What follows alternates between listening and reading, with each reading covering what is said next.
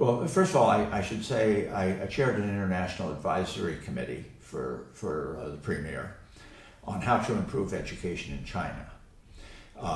One interesting thing is we were told our report could be at most 1 page. And, well, if you gave the Premier a 30-page document, it would simply not get read. Right. I mean, he has so many things on his plate. It's incredible. And also, it forced us to think, what is the one message we ought to give him? Because this was the whole range of education, elementary school, high school, college, adult education. And we focused on undergraduate education. And a lot of people have criticized me saying, why didn't you consider PhD education? And I don't think you can solve the PhD problem until you improve the undergraduates, and they'll go on to have better graduate students. But the thing that's causing the problem, well, first maybe I should tell you a little bit about the size. 20 years ago, parents thought that their children had to get a degree to get a good job. And the number of students going to college has been increasing 1 million per year. And one of China's highest priorities is stability of the country, and so they thought they had to meet the capacity demand. And I think they made the right decision. But this means they had to build about 50 universities per year. They have to build dormitory space for 1 million students, classrooms, eating facilities, and so on.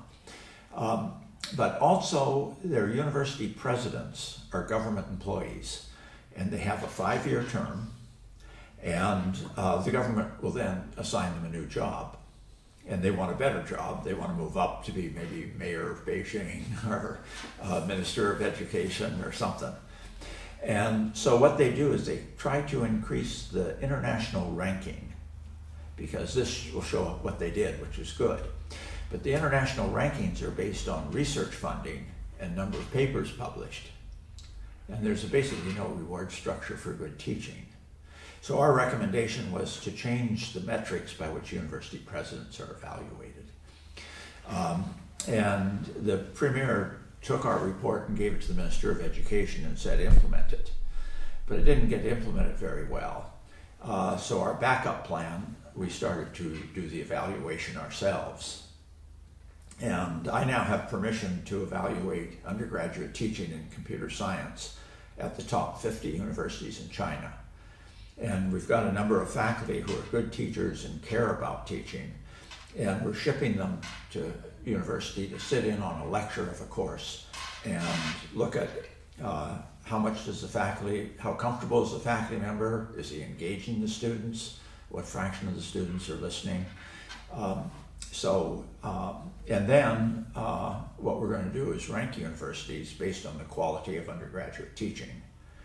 And I've talked to a number of presidents, and they're really talented and very capable people. And I think once they know their next job is going to depend on the quality of how much they improve undergraduate education, it'll make a fundamental change.